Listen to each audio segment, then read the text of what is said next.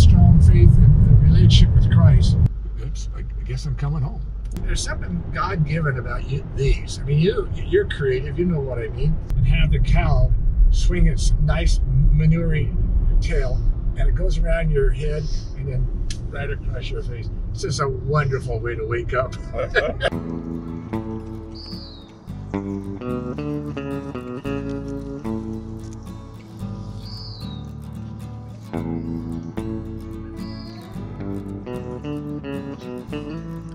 I'll miss this blueberry bush when you move. The prospect of a big move out of state has me in a sentimental mood. In this video, I'm going to explore my roots. It's a good chance for me to spend a little time with family too. My cousin Angie and her son Gus are visiting from Texas. We, along with my dad, are going to go on a road trip to Harrisburg and Eugene to see where my dad grew up. On another day, I'll probably take a trip with my mom to Dallas, Monmouth, and Salem. This video is a real treasure to me. Dad has always liked sharing his stories. It's good to preserve a few of them on video. This is homesteading related because mostly we're talking about generations of yesteryear, when our family was farming in Harrisburg, Oregon. The road trip was an all-day one, so I couldn't just turn the camera on and let it go. I had to anticipate when one of Dad's stories was coming. Like most people would be, Dad can get self-conscious with a camera pointed at him. So I surreptitiously kept the camera in my lap, only occasionally turning it on, so he wouldn't necessarily know when I was recording. Apologies in advance for some of the video framing. The home place that was built in about 1915, and Dad and his brothers and sisters lived there, but Dad was, now there's a grove of trees in the house, or excuse me, where the old house where Dad was actually born in, and I'll show you where that was. But the whole family, and yet Edgar Grimes' family, which is Bruce, Roy, Malin, Edna, and Lee, they all grew up there. You'll find this really interesting. This is just kind of how people used to work together in the first place. When you go back to, like, Dad graduated, so 15, 19, so let's say 1930s, most men only went through the 8th grade. And Dad and brothers and sisters and everything all went through college, except Elmer at the very end, because he just wanted to be a farmer. But the way you had to do that in order to, like, plus their father bled to death from having his tonsils taken out. And so the boys and Amelia had to run the farm. Dad didn't get into it very much. Eros, sit. Sit. Good dog. You just be quiet. Dad didn't get into it very much, and I should have asked him more about it while we were in the car. Eros, stop squeaking. Sit. Stay. Good dog. That tonsil story needs a little more explanation. Dad didn't get into it very much. I should have asked him more about it while we were in the car. It was a sad chapter in our family history. Imagine my grandfather losing his dad way too early and then having to keep the farm going with just his mom and his brothers. Harrisburg was and still is a very small town. Dr. Clark, who did the dental work, had a grandson, Larry Coate, who married my dad's sister, Josille. So his grandfather killed her grandfather. Well, so Dad didn't start college for 2 or 3 years after high school because he worked the farm while Lloyd and Edgar was in school. And so then they came back, did some farming after some service, and then let's see, Randall was in school, and then Dad went to school. So Dad, they all, but anyway, each brother helped each other get through college. Yeah, yeah. To complete college, I guess, you know, the cost of it, everything.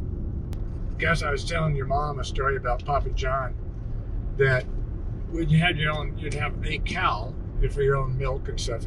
So every morning he'd milk the cow about 5:30 in the morning. He'd milk the cow about 6 o'clock at night. And Dad was telling a story one time I'll never forget. He says there's nothing like waking up in the morning, having your head against the warm body of the cow, milking the cow, and have the cow swing its nice manure tail, and it goes around your head and then right across your face. It's just a wonderful way to wake up.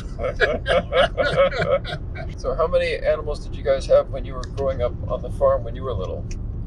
Well, I mean, who knows? It was like 30 or 40 chickens and a couple of cows and, about 4 horses and what else? I don't know if we ever had a sheep, because I don't think any of us liked lamb at that time. But as far as accessible to us and neighbors and stuff, you could have about anything you want or trade. Yeah. I'm trying to think if we had anything unusual. No llamas back then? No. We always had dogs and cats because at that time, they didn't have spading or anything like that. Here's a horrible story to tell you, Gus, about one of Papa John's duties that he absolutely hated. So you guys seem to have kittens and puppies. I mean, that's just kind of the way the world was. But the farmer had to take care of, how many dogs you need? A couple, that's about it. But Dad said it just killed him. Anyway, so you'd gather the puppies or the kittens in a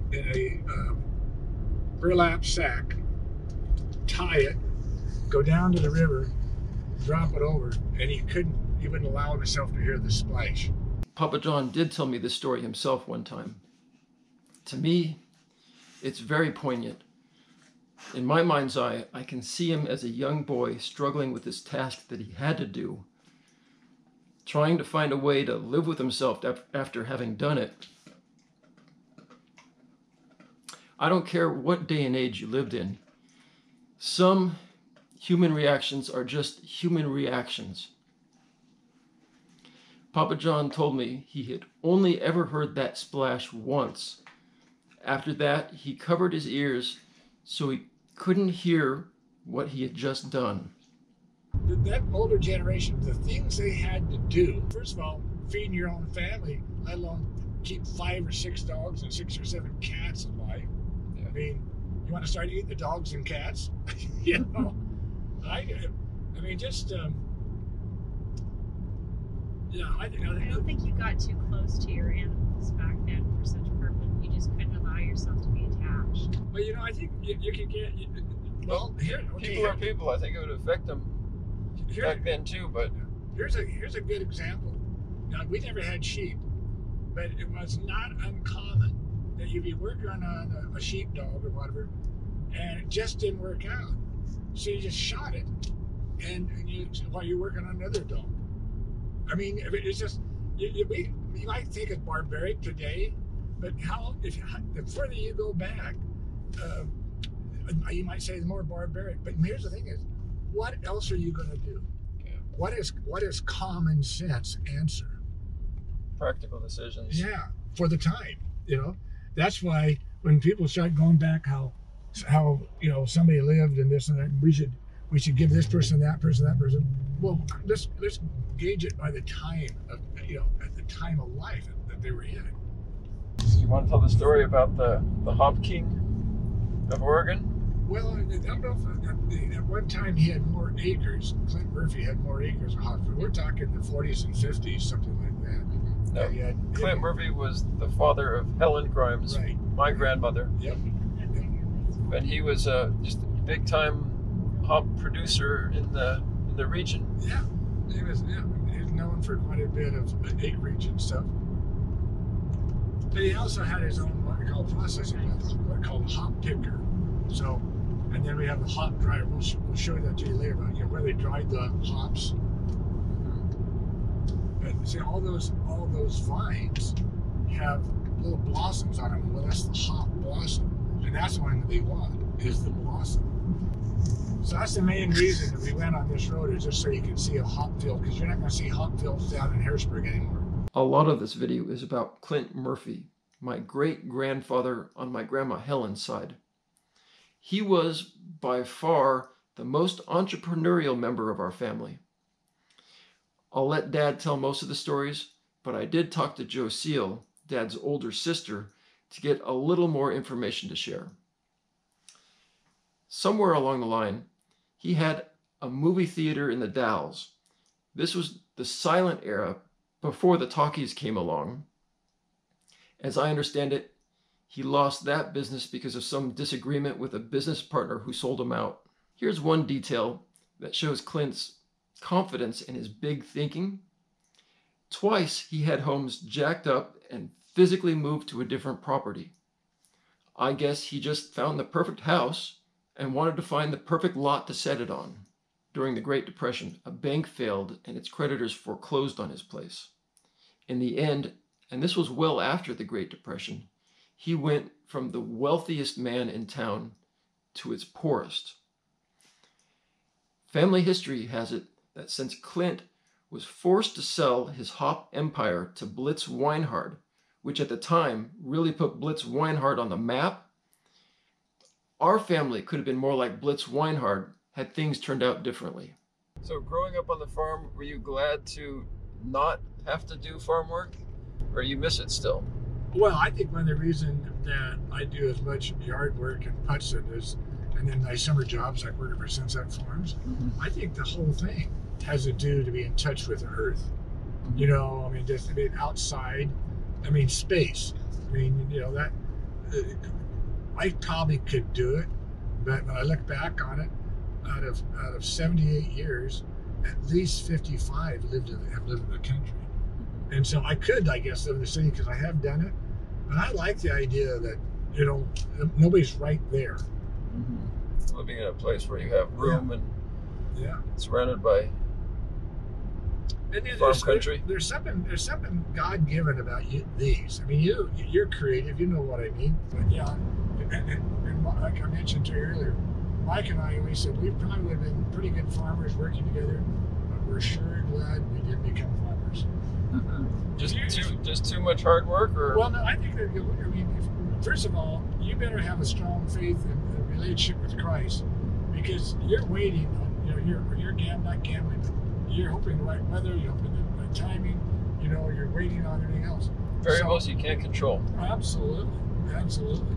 So, everybody said, yeah, we're sure glad we're not farmers, but like I said earlier, you just can't take the country out of the boy. I mean, it's there. Gus, have you actually been on a ferry before then? I have. Oh, darn, I thought this might be a first. Not one like this, though. It's like big ones. Oh, okay. This goes way back. It's kind of funny in this day and age where there was, you know, ferries just kind of common, that the Canby ferry and this is the Wheaton ferry is the only ones I'm aware, you know, are still around. And I think it's more of a novelty because you know that they could put a bridge across here and probably save money in, you know, 20 years or so. But like, I found an excuse to go across it today. Yeah. That's pretty cool. There you go. I mean, maybe Dad took him across the Canby one, but he would have been a little tight. One day I was coming back and I had my GTO. I could go across the ferry, and I said, I don't think I could. I think I'll scrape a little bit. My header pipes would have been dragging it. I don't think I'm going to do that. Yeah, something you don't get to do every day. No, in fact, I haven't gone across that for years. Well, we moved here in 1953, so I guess that's about when we couldn't make it anymore in the hop business, and you know, Dad Murphy didn't have any more money to support two families, so Dad went. I don't know how, honestly. I don't know how he got back, but I do know for a short period of time, Dad worked in a sawmill while we lived in Harrisburg. I think it was called Clark Sawmill or something in Junction City. It was a short period of time. So in the meantime, but yeah, I don't know how he ended up all I know is that he became the county agent. Bean boy. And because I was very skilled with people, they put me over with the Mexicans. And I wanted to be over where all the girls were from Central, from Dallas, from Monmouth, you know. And I'm over with the Hispanics. And they liked it, but it was just one of those deals. But wait, but this is not my plan. That was because you were too good at what you were doing? Well, I guess I was likable and social. I mean, but you were goofing off too much in the other crowd. They put you over there. No, not at all. Okay. In fact, yes, at Sunset Farms, it was real interesting. Glenn Hardman and Ron. One day, Glenn came out. We were putting the bean field, and he came out and brought us a pop. And I drank my pop, went right back to work because, I wanted to keep my $1 an hour job. And anyway, he said, "Well, come back here. I'm giving you a break." And I didn't even realize, you got a break. But like I said, all I knew is I was making, when we worked 8 hours a day, I was making $8. When we worked 10 hours, I made, $10. I worked 60. But anyway, there's no way I was going to miss out on an hourly job because my picking skills just wasn't, up to that. So anyway, I just never forget it. He says, "Come back here. I'm going to give you a break." Like, we can have a break. This was when you were 13 or 14? 14, I think. Yeah. And so I think what happens is that it was a time where families were more, collected, if you want to call it, and then people started moving. So maybe it's just like there was so much. I mean, like, I'll show you where the Dietering place is and where the Bowers. There's 6 or 7 Bowers. Jess Bowers, Walt Bowers, Howard Bowers, Ben Bowers, and then there's Roy, and then there's Dean and Paul, and then the Shuskowskis, and then the Malpases, and these are the properties that people had, and I think that maybe it just feels like that was how life was for me. You might say that cocoon or whatever you call it, but because it was all there, and I do not have an explanation for it, but anytime I'm having a chance to go down I-5, I'll kick over and take Peoria to go into Eugene. Just, I don't know, because of the feeling, and I love because it really maybe hasn't changed so much. The Willamette's kind of on the right side of it as you go down someplace, and the road just kind of sweeps, and I don't know, just it puts me someplace that I like. I don't have an explanation for it. I go, oops, I guess I'm coming home. It's a feeling of community, yes, families. I think so, because there's nobody there I really, really, really know anymore. But from when you were there, it felt like it was something special. Whole small town. Yeah, I mean, feel. I guess here's the other thing. How about both your grandparents were within a short drive? Yeah. Yeah, I mean, and then Norma, my grandma, I love my grandma Norma, and what did I do with it here? Too many stories, not enough driving. Well, I didn't realize the road was feathered out. There's a little white church that Donnie Bain was the pastor, and that's where they got married, right there. Oh, cute. Papa John and Helen got married there. Huh? Papa John And Helen, yeah. Yeah. But they got married the second time. Ryan, how would you like to just own all that? Yeah. Yeah. It's like, what would you do with it? It's like, just... In a perfect world, I would have land with tiny homes on it, with a community kitchen, and I would like all the people who I lived with. What's funny you said that? Because I thought it'd be kind of neat to have a great big deal like this, and every, like say, 5 or 6 people, all have homes, then you had a community center right in the middle. That's right. So you have your own privacy, but if you want to go and sit in the community center and talk, you can. I mean, it's all a matter of people volunteering and helping out. But again, back in time, you would not have a problem if somebody, I'll take care of it. I mean, nowadays, like, well, I don't know if I have time. I'm also busy. Oh, that's too much effort. I guess because of everything that's happening, we're being forced back to wanting the I'll answer it a different way. Without it being spoken, it was a community. The community functioned because the community functioned. If you got what I mean. People just stepped up. Got 8 of them there. 7 of them. Farms have gotten bigger. Yep. Well, you have to have a lot of acreage to make it. The person having 200-300 acres, you can't make a living off of that. Down there is Norma, which is the grandmother I really knew, and then Clint. Well, Mike's little canister is just between the two of them. I put it there special. That's hilarious. Let's get out and take a look. Sure. So this is my grandmother from the Murphy family side of things. And Dad comes out here to keep things trimmed and nicer looking.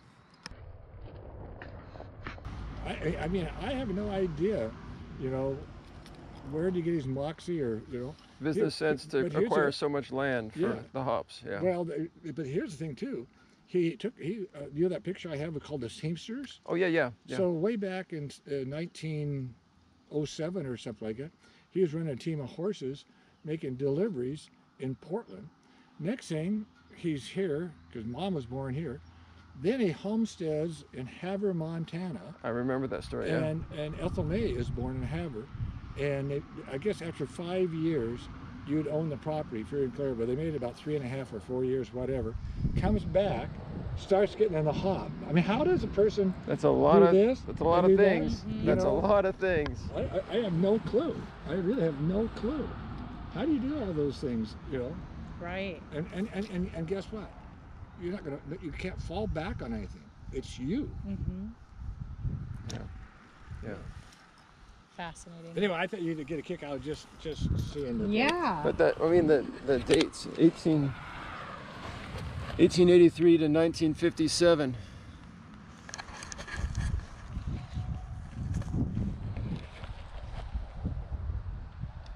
She was the one that sang in Portland. Ethel?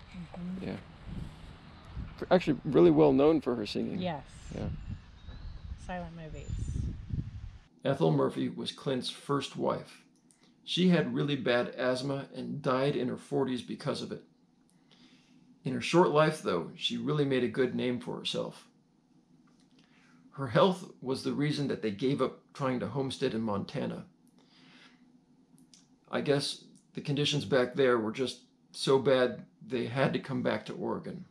Family history has it that at one point, Ethel Murphy was the highest paid singer in Portland. Years ago, I was talking with Arlie Holt, one of our regional historians. He told me that Ethel's music really was very well known, and that for years and years during the holidays, the radio would always play her version of one of the Christmas classics. When Clint Murphy's hop business was going strong, he asked John Grimes, his son-in-law, to come back and help. Papa John was a good worker, he was family, and really, he was a lot better with people than Clint was. It was actually Papa John who managed the day-to-day farming operations. Sometimes wasn't too kind, and he'd fire people all the time. Well, Dad actually ran the business. Dad had to talk him to come back to work. Oh, gee. You know, somebody. Clint Murphy wasn't the best of bosses. I'm going to say not the best communicator. In fact, I always remember, I was always kind of, I think, afraid of him. You know, I mean, I don't know why, because I could seem stern or whatever, I don't know. Again, he died in 1957, I think it was, and so I was a 7th grader. So my perspective of him is, what, 14 years or 13 years? And of course, most of that be really even younger than that. He seemed like a grouch.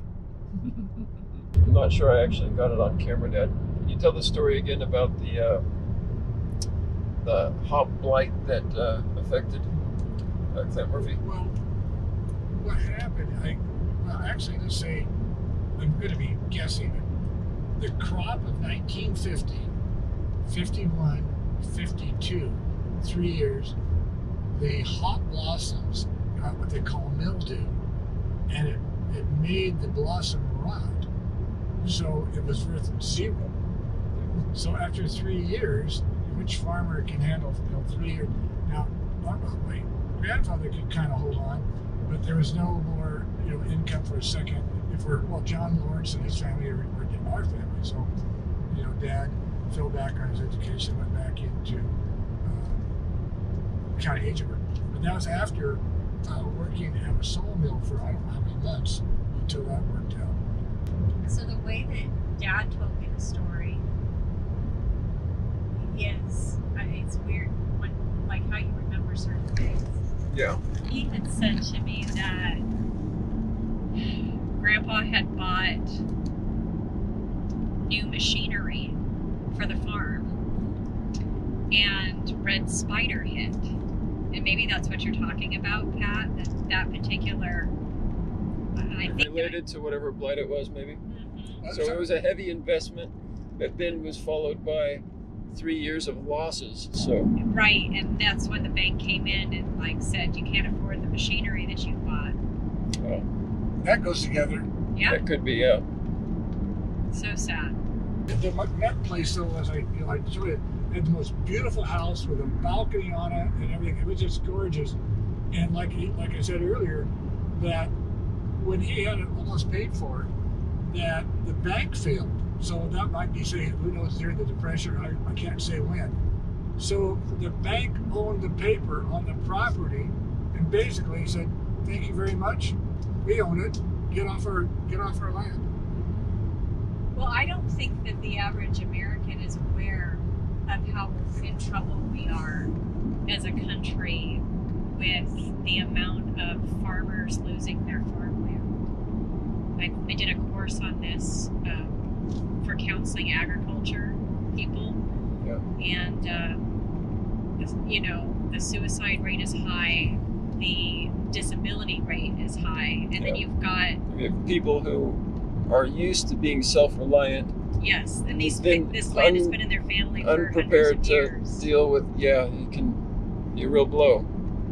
So you've got China, buying up some of the farmland, Bill Gates buying up some of the farmland. You've got Ukraine not giving us our fertilizer, and so people are going to start folding left and right, which is why I think what you're doing is so fascinating and important, that I think individual families are going to have to start going back to their own farming, even if it's just a garden and some chickens, to be able to take care of themselves in the coming years.